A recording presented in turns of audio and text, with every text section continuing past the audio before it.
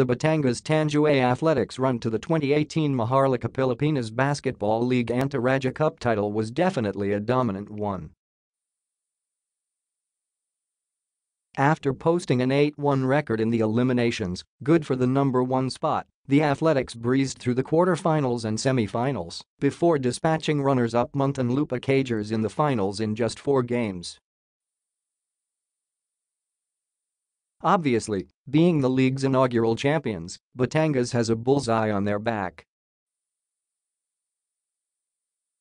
With the MPBL's rapid expansion, however, there are now even more teams looking to take Batangas down. Beating out 9 other teams is one thing, but now, the champs have to fight through 25 other teams if they want to hoist the 2018 MPBL Datu Cup Championship as well. For Batangas-Tanduay head coach Mac Tan, there are more than just a few teams to look out for in the upcoming tournament.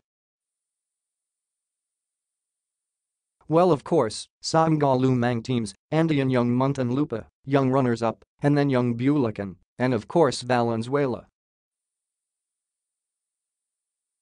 Actually, Lahit Naman, Lumakas na. Muntinlupa, the Bulacan Kayas, and the Valenzuela Classic all finished the 2018 Anta Rajah Cup elimination round with 6 wins and 3 losses each.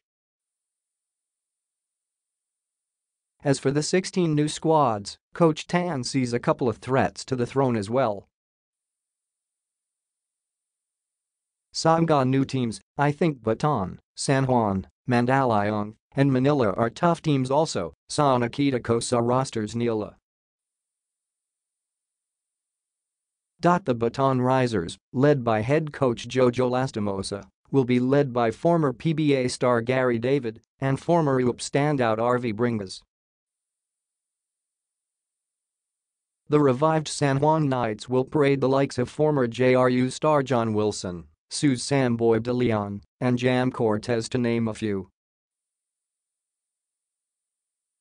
The Manila Stars are expected to field a handful of former PBA and UP stars such as Joseph Yeo and Roger Yap, as well as Marcy Arellano, Real Cervantes, and Jerwin Gayco.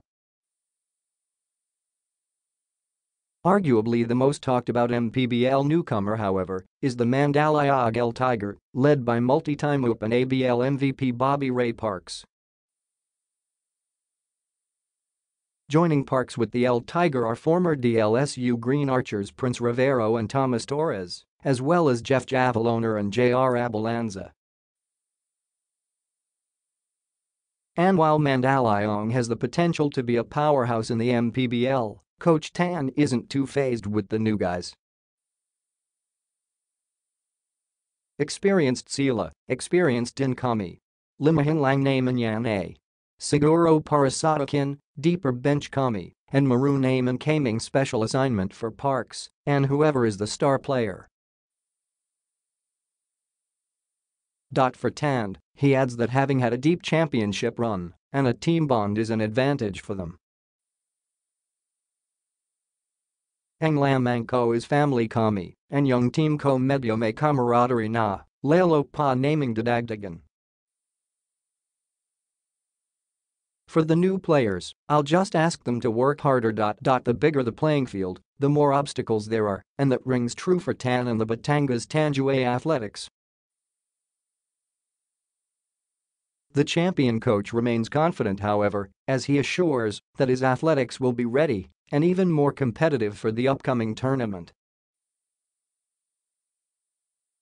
Sabi Konga, every game, we're gonna prepare for that, rest assured yan. Tan said.